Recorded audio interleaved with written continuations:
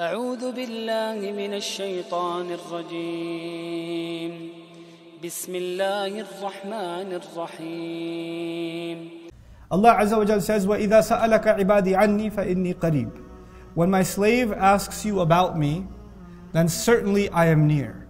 Allah did not say if my slave asks, He says when my slave asks, because He expects that absolutely it will happen. He's optimistic about you. You may not be optimistic about yourself. Allah is optimistic about you. He tells His Prophet ﷺ, when they ask you about me, our expectation was that Allah would tell him, when they ask you, you tell them that I'm close. But no, when they ask you, Allah stops talking to His Messenger and talks to you and me directly and says, I am close for sure. Halfway through that ayah, the conversation is no longer with the Messenger of Allah ﷺ. The conversation is between you and Allah directly. You haven't talked to Allah in a long time. You feel like when you don't talk to someone, you feel like they don't want to talk to you. Where were you all this time? You want to go through somebody else. Is he still mad at me? You don't want to deal with them directly. But Allah Azza wa Jal breaks that wall. He comes to you directly and says, I am most certainly near. فَإِنِّي قَرِيبٌ. And then you feel like you've been so far away. Why would He answer my prayers? And He says, أُجِيبُ دَعْوَةَ الدَّاعِ. I immediately respond to the single dua of the one who makes dua. The single prayer, the single request, the single call of the one who made the call. In other words, in this beautiful ayah, Allah isn't even talking about the one who makes hours and hours of dua. He's talking about someone who turned to Allah just one time. Even one time. Allah doesn't say, oh, okay, all this time you party, and now you need something and you come to me for dua. Get lost. No, no, no, no, no. I will immediately respond even to that person. At that one time that they made the dua. And what are His qualifications? We feel like if you're going to be able to address someone important, you should have prerequisites. This is always the case. And even spiritually speaking, people might feel, well, if you're going to make dua to Allah, then you better be dressed properly, you better be in the masjid. It's the best place to make dua is the haram, or the Kaaba, or al-Masjid al-Nabawi, or you have better, have stopped sinning and then you should make dua, etc. And all of those things are true. But in this ayah of hope, Allah says the only qualification I need from you is that you're ready to make the dua, that's it. You could be in the lowest, in the pits of darkness, just turn back to Allah, nobody else. You're not doing this to show anybody else how religious you are, or to impress anybody else, or you're not concerned about the judgment of anybody else. People around you and me will they either think much better than who we are, or much worse than who we are. People around you think you're a really good person, and you know what you are. Or people around you think you're a horrible human being, yet there's no goodness in you. And neither of them know. Allah knows. Allah knows. And you know. You don't let the judgment of people fool you. You don't let yourself do that. You don't even know where you stand. Only Allah truly knows. So you leave all of those judgments behind. Doesn't matter what people say about you. Good or bad. It doesn't matter what they say about you. You just turn to Allah and you asked Him. You forgot about the noise, all the other noise. And whenever you make that dua, إِذَا دَعَانِ, I will respond to the one who makes the call. Allah says, respond immediately whenever He makes the call. This is in the context of the month of Ramadan, especially in the month of Ramadan, because Allah has extended His rope. Call on Allah. Ask Allah for things. Speak with Allah. Speak with Allah when you're alone. Speak with Allah when you're in the car. You don't have to speak to Allah in Arabic, it's okay. You can speak to Him in Punjabi, it's fine. You can speak to Him in Bangla. You can speak to Him in English. It's completely fine. You don't have to speak to Him in Fusha, you can speak to Him in Ammiya, it's cool. Allah Azza wa Jalla taught all languages. If you don't know the language of the scripture, it's fine. But the thing Allah wants from you is to connect to Him directly, first and foremost. To speak with Him, to call on Him.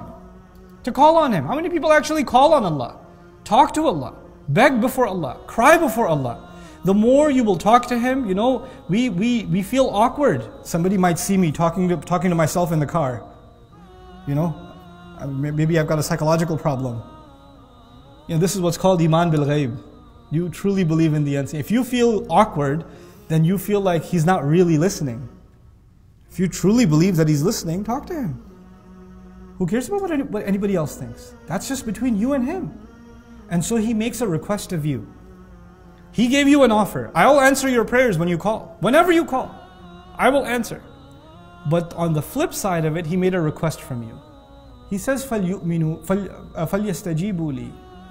Then at the very least, they should at least try to respond to me. You're talking to Allah and Allah says, I'll respond to you. But now Allah says you should respond to me too, or at least try to respond to me too. He didn't say respond, because that would mean you have to be perfect. He said try to respond, istijaba. At least show me the desire to respond. But if you want to respond to someone, you have to hear them first. It's impossible to respond to somebody unless you listen to them. If there was no request made, there's no response. If there's no questions asked, there's no response. So the fact that Allah is asking for a response means He's asking you to listen to Him first. But how do you listen to Allah? Oh wait, that's what the word of Allah is. When you're reciting the word of Allah, when you're listening to the word of Allah, when you're thinking about the word of Allah, you're listening to things that require a response. That's Allah talking to you. So He says, it's time. You're speaking to me, let me speak to you too. You want me to respond, why don't you try and respond to me too? This is telling us that the Quran, at its core, is actually a conversation between the slave and the master. Dua is when we speak to Allah, Quran is when Allah speaks to us. So beautiful. Yeah, that's how a conversation becomes complete, isn't it? It can't just be one way. It has to be both ways. We have to listen to Allah, and then Allah will listen to us also. وَلْيُؤْمِنُوا بِي, and continue to believe in me. لَعَلَّهُمْ يَرْشُدُونَ, so they may be set straight. We are now learning the essential ingredients for how to fix our life. How do I fix my life? How do you fix your life? It's actually to truly be in conversation with Allah. I will speak with Him and He will speak with me. I will speak with Him with my dua, with my request, with my supplication, with my confessions to Him, with my admissions to Him about where I stand, what I need, what my mistakes are, how sorry I am.